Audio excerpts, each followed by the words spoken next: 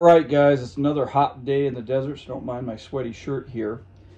So if for those who follow my channel, you guys are well aware that for my truck campers, I traditionally take a 5,000 BTU window AC unit. I've used several configurations over the years, but essentially I create a box with vents and install this into campers so I can have air conditioning off-grid. And they turn out to work out pretty well. In fact, a couple weeks ago I did a video where I ran not this exact AC unit, but this exact model in my current truck camper for over 7 hours on a 300 amp hour battery bank, and I still had a little bit of room to go. In that video, I had a couple comments from people who told me that Midea, which is a manufacturer, let me scoot over here and get this a little closer here, and again, don't mind my dirty shirt here, made a window unit air conditioner that uses some new technology. They refer to it as their inverter technology. To be honest with you, I don't know exactly what that means, but from what I gather is it can have more control over the compressor to be more efficient. So this is a 5,000 BTU unit, British thermal units, and this is a 8,000 BTU unit. So this obviously has more capacity. But the people who brought this to my attention said that even though this unit is bigger, it may be more efficient than the 5,000 one. So I set up an experiment. Okay, so we're at the back of my camper here. And again, this is just kind of an ad hoc experiment. We're gonna tie it in with my battery bank. I have one of these meters here that can track kilowatt hours and a couple other things. I'll zero this out, I'll reset it, plug it into my battery bank, and then what we're gonna do is we're gonna spin this AC around so the air conditioner part is obviously facing to the interior. The condenser will be hanging out the back so it can exhaust properly. And then I am going to cut a piece of thin slit that will go from the top of the door down to the bottom. I'll seal it off the best I can. I will take this thermometer and I will sit it on top of the air conditioner right here. Okay, so it's not in the path of the wind coming out of there, but hopefully in time it'll build up and get a set point. Now these simple 5,000 BTU units kind of have this analog switch here, and it kind of works like a thermostat. Now it's not set, you can't determine, you can't say like I want it 70 degrees. It's all kind of just by feel. But I'm gonna spin this bad boy, I'm gonna put this on the 7. I'll do it on high cool. And then the idea is I'll take a test measurement of the temperature before I start. I'm going to run this AC for an hour through this meter, so we're going to be able to see the kilowatt hour usage. And then at the end of the hour, I'll pull it out. Of course, I'll mark the usage, and I'll mark, oopsies, I'll mark the temperature that it was on my thermometer. Now the Midea unit, which we'll do for the second round, actually has a digitized control where I can set the temperature. And what I'll do is I'll set the temperature on that Midea to the temperature that this ended up maintaining at for the 7 mark here. Hopefully I'm trying to kind of approximate the same exact temperature conditions. And we'll also, of course, test it through this, this meter here and see if they're the same. Now, for this intro, I am just going to go ahead and spoil it. That way you guys don't have to go through the whole video if you don't want to. But later clips in the video is I'll show exactly how I set up the experimental apparatus, and you know, I'll check in periodically if you, and I do encourage you guys to watch that, because I do think it's important that I get some feedback on if the process was fair or not. But the findings in general is this. For cooling, from the best that I could decipher, getting about the same temperature in the camper, the Midea is in fact about 10% more efficient than using the 5,000 BTU air conditioner unit. On the day of my test, I actually had to test this twice, and if you watch the later sections of the video, you'll see why. And the outside temperature and the final test of this was actually 8 degrees warmer than the initial test with this, yet this was still 10% more efficient. So I feel pretty confident for an initial finding to say that yes, in fact, this Midea unit is more efficient even though it's larger capacity. If you were, right now I'm building a new camper, and this is what kind of, I want to make them as efficient and as good as I can, of course. So, those people mentioning that, and I also have to caveat that a good friend of mine, Gerald, who's a longtime viewer of the channel and is a big contributor to a lot of ideas I have, he also bought the Midea unit, and he did a quasi-experiment of his own and also found that it even though it's larger capacity, it tended to be more efficient.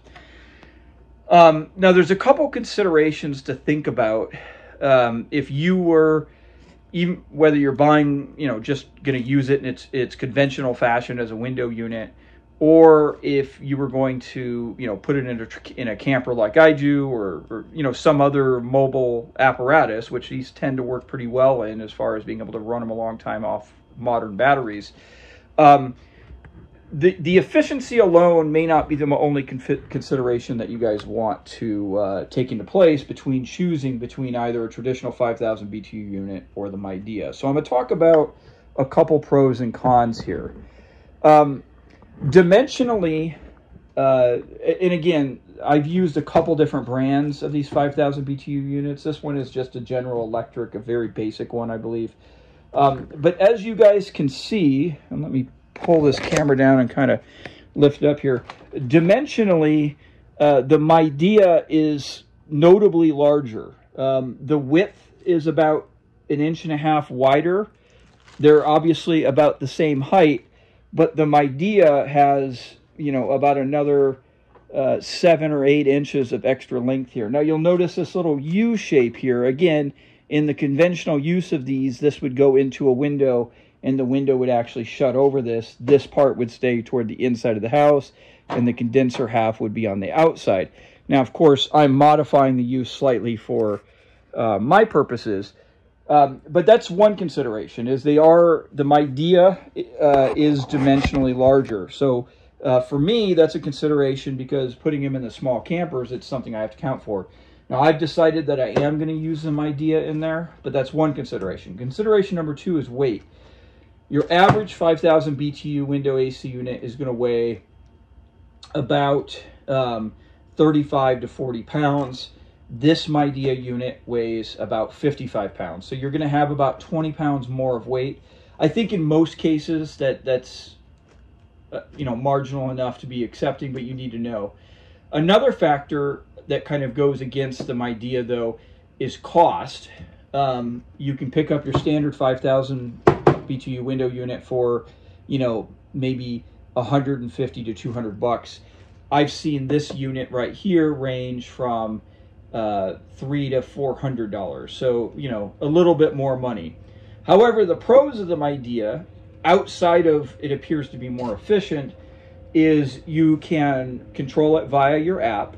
It's got a digital display that's a little bit more modern. The actual, when you turn it on, this little panel here lifts up, and you can actually change it to where the fins will oscillate, so it kind of projects the air in a different fashion. For some people, including myself, I actually really like that feature. The maintenance is a little bit easier on this. This whole front panel pulls off to clean out the filter. The 5,000 BTU units are not hard, but it's a little bit more challenging, especially if you're installing it in a non-conventional fashion. But what may be the real game changer that might direct some of you guys toward a unit such as this one is you can buy a heat pump version of this. Now, this one right here is just the straight up AC one. I also ordered the heat pump one, which will be coming in a few days. I'm going to rerun the test, but from what I can gather from the literature online is the heat pump unit is a little bit larger, just by a few inches. but it seems to have the same inverter technology. So from what I could gather, it should be just as efficient as this.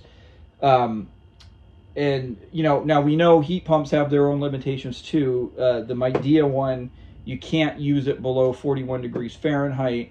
But, you know, depending on where you live, and I'm in the desert Southwest, you know, that would still be useful. I mean, it's pretty uncommon that I'm camping below those temperatures, at least personally. And the heat pump one is actually really no more money than this one. So I think it's nice to have that capability on hand. One other note about the Midea is it does tend to also be notably quieter when it runs. At full cool with the compressor on, with this being on the inside of the house or the inside of the camper, it seems to only be about 30 or so decibels. I think I've measured these in the 50 to 60 decibel range, so this is definitely a little bit quieter. So listen, I understand a lot of people don't want to watch the videos, but I do encourage you continue to watch the rest of the video to see exactly how I set up my experimental conditions.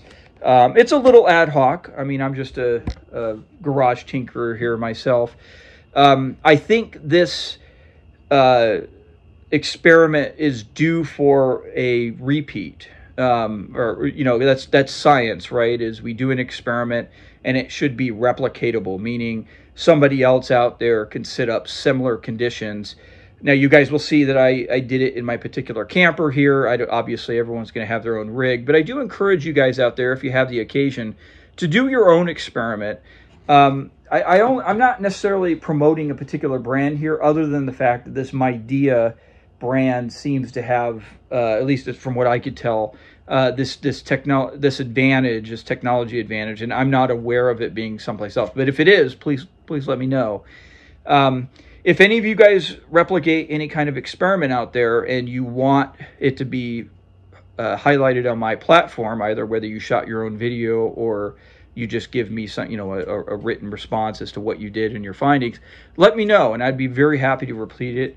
I'll put out a companion video here probably in a week or two when I get that heat pump unit. I won't be, it's too hot for me to try the heat pump aspect of it.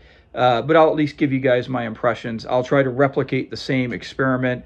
Hopefully I can do the two tests back to back so the outside temperature is a little closer, and I would imagine the Midea will probably come in a little bit more efficient. So guys, but let me know what you guys think. Be kind, and if you do have a criticism or some sort of thought, I appreciate it and I want that feedback. Just do me one favor though, and be specific. Sometimes I get a little bit of feedback where somebody just says a blanket statement with nothing to back it up, and that's not really useful for me or everybody else. So continue watching on the video. You'll see how I set up the experimental conditions and kind of as I check in. But otherwise, this is kind of an exciting update for off-grid air conditioner options for campers, RVs, vans, etc. Thanks for watching.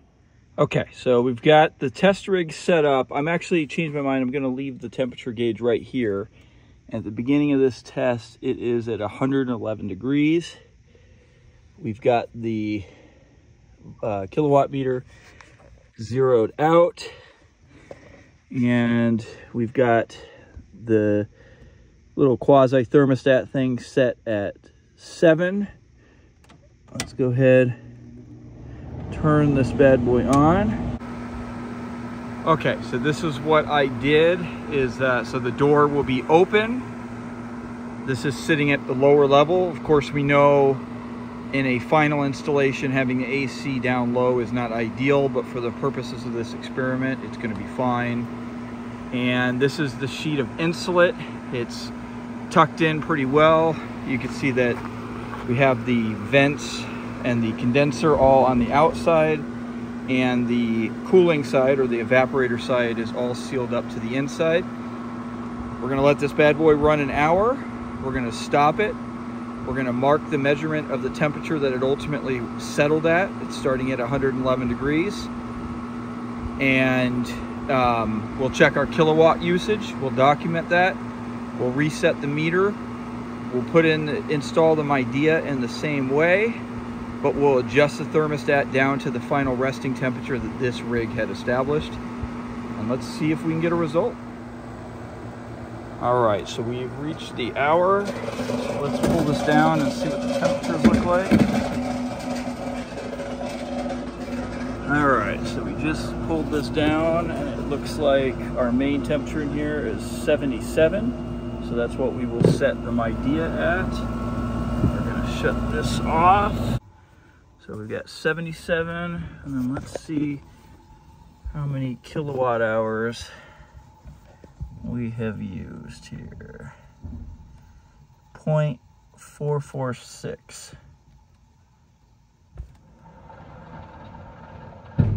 0.446 kilowatt hours. So we will reset that. We're going to leave the door in here to warm up a little bit, back to 112, and then we'll continue the experiment. Okay, so the Midea is definitely a physically larger item, and the front portion here wouldn't actually fit through the doorway, which I think is fine. We can work around it. So I've got it wedged in between the door here. This little U shape here, because of course this is meant to be a window unit, is you would put this, the window would, you know, an up and down sliding window would slide in here and lock in place. This portion would be on the inside where the cooling is. And this is of course the condenser side. So what we'll do is when I seal it up with the thinsulate, I'll just pull it down, stuff it down to this U, stuff it around here. Okay, we're gonna go ahead and start phase 2. One thing I forgot to mention in the first section, it was about 92 out. Now it's 94. Inside the camper though, it's 111. We got it back up. We're gonna put that back up where it was. As I mentioned, the Midea is a little too wide to fit in as far as the other one, but I've got it sealed off on the side there. And of course, I'll pull down the thinsulate over the side and insert it in there. As you guys can see, the kilowatt meter, hold on, sorry about that. The kilowatt meter is at 0. So let's go ahead and fire this bad boy up. I'll jump out real quick, put down the thinsulate, set the timer. So it's on. Okay, I apologize guys about some of that bouncing around video. Okay, so the Midea is running. Got our clock going, compressor's kicked on. Like I said, we had to seal this one up slightly different. So just to be sure, I added a little bit of thinsulate in the crack of the door. This came around the U, a little bit of tape there.